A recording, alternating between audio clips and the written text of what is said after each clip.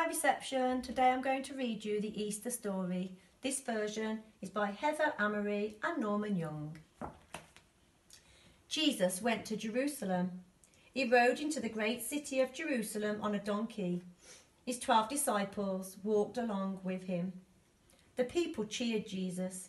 They cut down palm leaves and laid them on the road. They had heard he was their new leader. That night Jesus had a special supper. Jesus told his 12 disciples that he would die soon.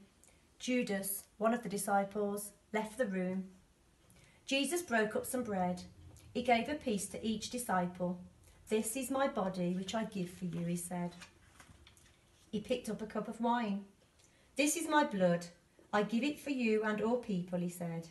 Each disciple drank wine from the cup. Then Jesus went to the garden to pray. 11 disciples went with him. Judas had gone to tell the enemies of Jesus where to find him. Soldiers came to arrest Jesus. The temple priests accused Jesus of saying he was a king.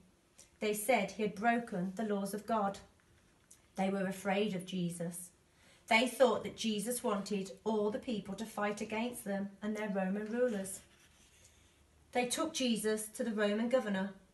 The priest told him lies about Jesus. The governor didn't want Jesus to be killed, but he agreed. The soldiers beat Jesus. Then they made him carry a heavy cross up a hill. He was very tired and often fell down. They nailed Jesus to a cross. They put it up with 2 other crosses. Jesus' mother and friends were there. Jesus died at midday on Friday. That evening, a friend called Joseph took Jesus away. He put him in a tomb on a hill. Mary, a friend of Jesus's, went to the tomb. It was early on Sunday morning. Mary looked in the tomb. It was empty. Jesus was gone. Mary then spoke to a man. "Where have you taken Jesus?" she asked. "Mary," said the man, and Mary saw that he was Jesus. Jesus is alive. Mary ran to tell his friends. They were very happy.